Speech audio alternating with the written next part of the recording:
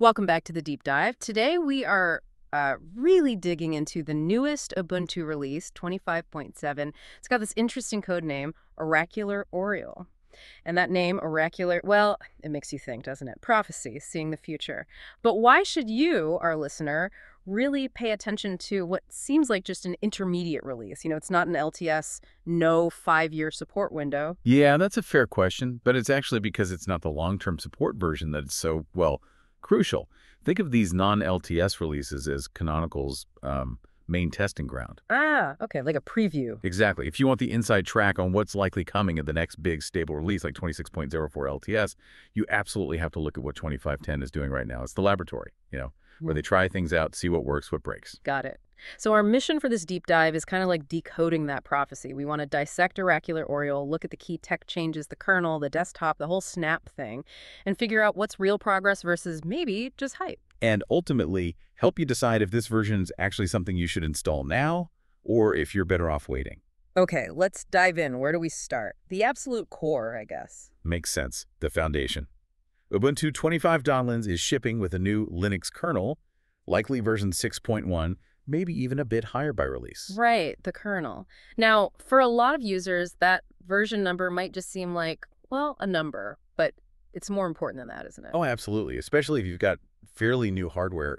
Honestly, this kernel upgrade alone could be the biggest single reason to jump on 25.10 early. Why is that? I mean, don't older versions eventually get support for new chips anyway through updates? They do, yes, but it's often backported support. It might not be as natively integrated or fully optimized from day one. Kernel 6.1 comes with much better inherent support for the latest silicon. So we're talking the newest CPUs, GPUs? Exactly. Latest generation AMD and Intel graphics, for instance, new motherboard chipsets, different peripherals, stuff that needs specific drivers. If you bought a PC or laptop in, say, the last 6 months, chances are 25.10 will just work better with it straight away compared to an older LTS. Okay, better compatibility. That makes sense. But you also mentioned efficiency, right? Something about power management. Yes, that's a big one. We're well into the era of these hybrid processors now, Intel's P-cores and E-cores, that kind of thing. Right, the performance and efficiency cores. Yeah. And kernel 6.12 is, well, smarter about how Linux handles power on those chips. It's better at shifting tasks around, putting cores to sleep when they're not needed. And that actually makes a difference to battery life. It seems so. Some studies looking at these kinds of kernel optimizations suggest maybe 5 to 10% gains in battery duration, especially in lighter use cases, like idle or web browsing. Wow, 5–10% is definitely not nothing. You don't really see the kernel, but you'd feel that extra battery. You really would. And the other side of the coin is just speed, responsiveness. How so? Well, the kernel developers are always tinkering under the hood. Optimizing file systems, how memory is managed, I/O scheduling, it all adds up. It might be subtle things, but applications might start a fraction faster, boot time might shave off a second or two. The whole system just feels a bit tighter, snappier. Okay, so a more robust, potentially more efficient and snappier foundation with kernel 6.12. Makes sense. But let's move up a layer to what people actually interact with day to day, the desktop environment. GNOME 48 is the star here, right? That's right, GNOME 48. And it's more evolution than revolution this time around. Think refinement, polishing the existing experience rather than, huge dramatic changes. What's the headline feature then, in terms of user experience? I'd say the main thing for productivity is probably the activity search, the global search function. It's getting smarter. Smarter how? It already searches apps and files pretty well. True, but now it integrates better with online accounts and other applications. So if you connect, say, your Google account or Microsoft 365 account, you might need to install some extra bits for that. You can search your emails or cloud drive files or maybe even contacts right from that main search bar. Ah, so instead of opening Gmail or files, you just hit the super key and type. Exactly. It's all about reducing steps, fewer clicks, less context switching. It makes the whole workflow feel smoother, more productive. It's a classic UX principle, really. Makes sense. And I saw something mentioned about accessibility being a big focus in GNOME 48, too. Oh, yeah, definitely. GNOME has really made accessibility a core pillar, and 48 continues that. They're trying to be the benchmark, honestly. What kind of improvements are we talking about? Well, specific things like major updates to the Orca screen reader, making it more reliable for visually impaired users, improvements to the zoom magnifier tool, better high contrast modes. They're also really focusing on sticking to international standards. like WCAG. WCAG Web Content Accessibility Guidelines. That's the one. And being compliant with that kind of standard is actually really important. It means GNOME, and therefore Ubuntu, becomes a much more viable option for big organizations, schools, governments, places that require certified accessibility. It's not just a nice-to-have anymore. Right. It elevates Linux in those professional contexts. Plus, you get the usual visual tweaks, I assume, smoother animations, that sort of thing. Yeah, the general fit and finish continues to improve. Little things, smoother transitions, and maybe more consistency in dark mode. The stuff that just makes it feel more polished and, well, pleasant to use every day. Okay, so a refined GNOME experience now. Let's wade into the trickier waters. Application packaging. This seems to be where Ubuntu 25.10 is really pushing the envelope, or maybe pushing some buttons. DEBs versus snaps. Yeah, you could say that. This is definitely the main point of contention in the community, isn't it? And 25.10 seems to be doubling down on Canonical strategy. More default apps shipping only as snaps. Firefox being the classic example people point to. Often, yes. Canonical's argument is pretty consistent. It's about security and manageability. Okay, let's unpack that. The security argument is the sandboxing, right? Isolating the app. Primarily, yes. The idea is that a snap application is confined. It can't easily access parts of your system it shouldn't. So if there's a vulnerability or even a malicious app somehow, the potential damage is limited. That's the theory. And the manageability. That comes down to updates. Automatic, reliable updates pushed centrally. And, crucially, the rollback feature. If a snap update causes problems, you can instantly revert to the previous version. That's actually a pretty powerful feature for stability. Okay, I get the arguments for it. But the pushback, especially for more technical users, has always been there. Performance issues, particularly startup times, have been a huge complaint for years. Is 25.10 actually fixing that? That seems to be the big focus for Canonical this cycle.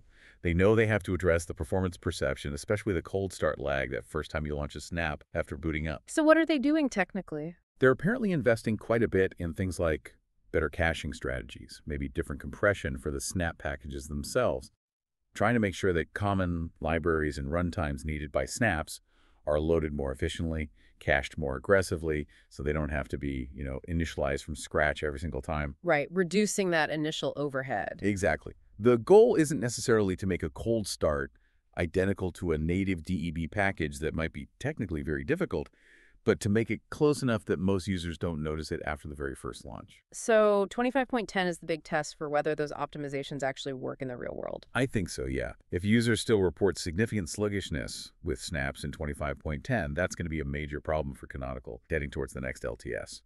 They're definitely betting on the tech improvements landing well this time. It's a high-stakes bet, for sure. Okay, let's shift gears a bit. Looking towards the future, the oracular part. Yeah. What about the more experimental stuff? AI, cloud integration. What's happening there? All right, this is more about laying groundwork, especially for developers. You're not going to find like a built-in AI assistant yet. Okay, thankfully, maybe. Perhaps. But what Ubuntu is doing is making it easier to use AI tools. They're focusing on better integration and optimization for the big machine learning libraries. Think TensorFlow, PyTorch, right in the standard Ubuntu repositories. What does that mean practically for a developer wanting to dabble in AI? It means less friction, a lot less friction. Instead of spending hours battling dependencies, compiling things, configuring CDA drivers, you can hopefully just install the optimized packages Ubuntu provides and get started much faster. So it's lowering the barrier to entry for ML development on the Linux desktop. Precisely. Making your Ubuntu machine a more viable, out-of-the-box platform for experimenting with machine learning, using your GPU potentially without all the setup hassle. And how does the cloud integration piece fit in? Ubuntu is already huge in the cloud. It is, but this is about bringing some of that cloud-native tech down to the individual developer's machine. They're strengthening tools like multipass for quick virtual machines, and especially microgates. Micro K8s. That's the lightweight Kubernetes. Exactly. It lets you spin up a small, fully functional Kubernetes cluster right on your laptop, literally in minutes. No complex setup needed. Why would a developer want that locally?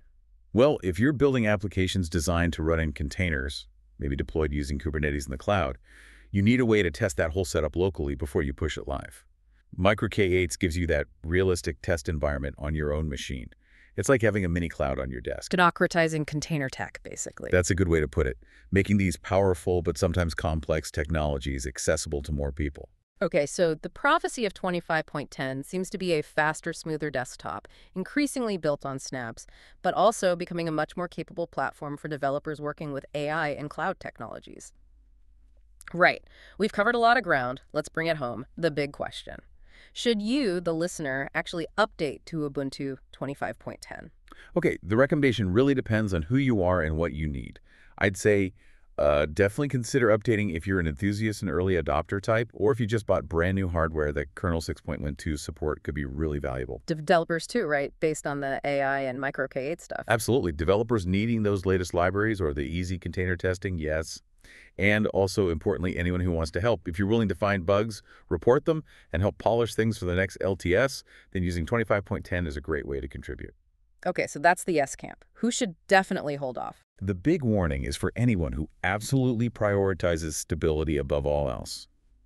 If the machine you're thinking of updating is your main work computer, the one you rely on daily, the one that cannot afford unexpected glitches or incompatibilities, then no. Stick with the current LTS. Stick with the LTS, or maybe wait a few weeks after 25.2 releases to see how things shake out, but really non-LTS releases are testing grounds. Things might break occasionally. If you can't tolerate that risk, wait for 26.04 LTS next year. That's what it's designed for. Clear advice. Okay, last thoughts then. Looking ahead, what are the biggest hurdles Oracular Oriole needs to clear in the coming months for this whole vision to succeed? I see three main challenges. First, obviously, is closing that snap acceptance gap we talked about. Right. The performance has to feel good enough for most users this time, otherwise the criticism will just continue to build. Perception matters as much as benchmarks here. Right. Challenge number 1, win hearts and minds on snaps. What's 2? Competition. Ubuntu isn't operating in a vacuum. You've got Fedora pushing cutting-edge GNOME, often even faster. You've got Arch for the tinkerers. You've got Linux Mint, offering a very polished, more traditional experience. 25.10 is aiming at that enthusiast space, and it needs to offer a compelling, unique reason to choose Ubuntu over those very strong alternatives. It needs its own clear identity and value proposition. Makes sense. And the third challenge. This is maybe a bit more subtle, but it's what I'd call complexity creep. Ubuntu built its success on being accessible, easy to use. Now it's adding all these powerful layers, snaps, containers, AI tools, cloud integration. Which is great for power users and developers. Exactly, but they need to be careful not to make the core desktop experience feel bloated or overly complicated for the average user. Maintaining that balance between adding power and retaining simplicity is, well, it's really difficult. That's a really tricky tightrope to walk, adding features without sacrificing the original appeal. So Oracular Oriole really is more than just another release. It's canonical, showing its hand, laying out its vision for the future Linux desktop faster, maybe more secure through isolation, deeply integrated with cloud and AI tooling. And it forces us, and you the listener, to think about those trade-offs, doesn't it? Yeah. Is this centralized, containerized, cloud-connected future the direction you want the Linux desktop to go? Yeah. Are the benefits worth potentially giving up some simplicity or the traditional package model? Definitely something to ponder, a fascinating glimpse into where things might be heading. Thanks for breaking it all down. My pleasure. And thank you for joining us on this deep dive into Ubuntu 25.10.